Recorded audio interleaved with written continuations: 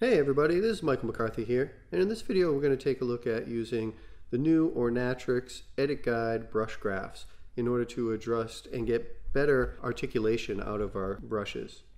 Here we have this scene with this beautiful model we got from Turbo Squid, this nice athletic model, and her hair's up in a ponytail. And I thought that this would be a good example because it's something I ran into recently of how you could use these new brushes. So when I go in here and I go to Edit Guides, you'll see that with the latest release of version 5, we have our new graphs here under brush attenuation and strand attenuation. And these are really useful. So even with version 5, we had the graphs here, but they were kind of the older version of graphs. And now these allow you to set up presets and give you more control over what you're doing here.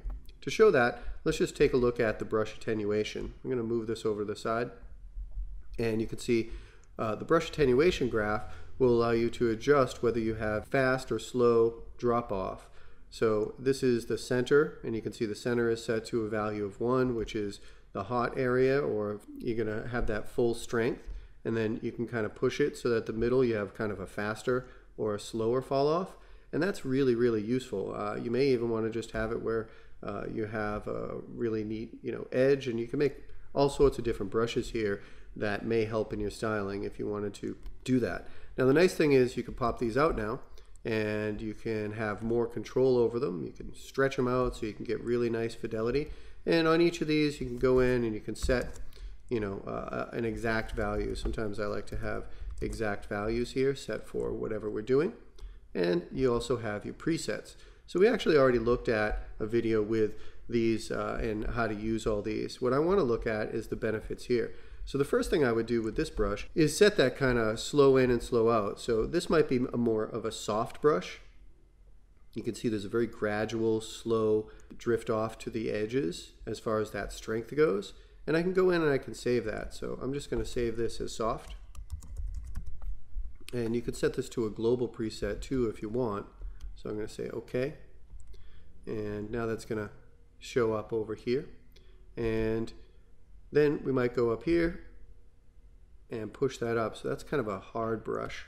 All right. And I'll save that out. And I'll just call that hard. I'll save it as a global preset as well, so it shows up right here. So now we have our hard and our soft fall offs, and that's pretty nice. So with a soft fall off, you can you could see how you can kind of just nudge those hairs. And then if we go in with the hard fall off, that's going to be a pretty quick fall off on that brush to deal with, which is really great. So this is a really nice feature in order to have, and it's nice to have this control. Now with the strand attenuation, this is really great because I ran into the situation before where I was adjusting these, and I'll just set this back to something in the middle. I was going in and trying to adjust, the wave of a ponytail. And of course I get this, but I get all those hairs at the root, and they're all overlapping. And because these are all one hair, it makes it very difficult to select different portions that I wouldn't select the roots. And that's exactly what will happen here. So as I go through here, I'm just going to adjust the size. Hold down Shift and you can adjust the size of your brush. Control Shift will adjust the strength. So I'll bring the strength down a little bit. But still, even with that low strength, I'm always going to get the roots and the tips. But under strand attenuation, I can adjust that with a lot of control now. So if I start to bring this down, now this is really only going to affect those tips. And I'm going to move it maybe here to the 0.8 range.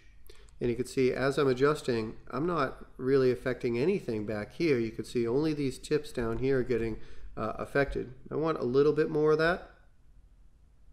So I'll bring it out to maybe 0.7. Now I'm moving up the chain a little bit. And maybe even a little bit more.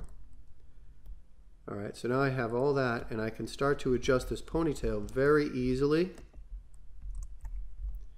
even from the back. So even if I'm, right on top of these back hairs, I can push this to the left a little bit and push it to the right a little bit, and I don't affect any of the hairs back here.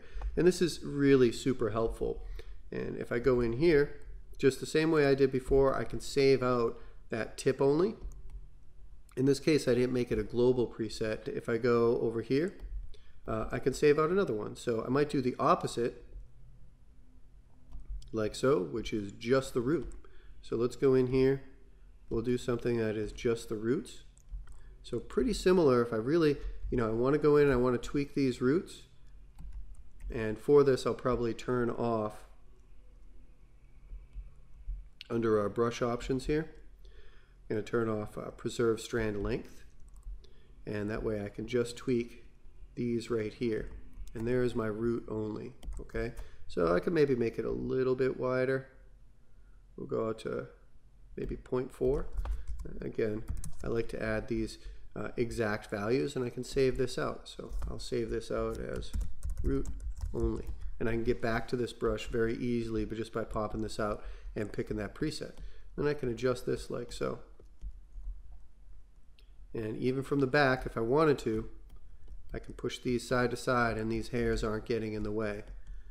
So I found this super helpful on a recent groom that I was doing with a ponytail, and I really think it's very useful, and it speeds up your production quite a bit to have a lot of control, as well as saving out the presets with these new attenuation graphs that are in the latest build of Ornatrix version 5. So I hope that helps you in your grooming. Thank you very much.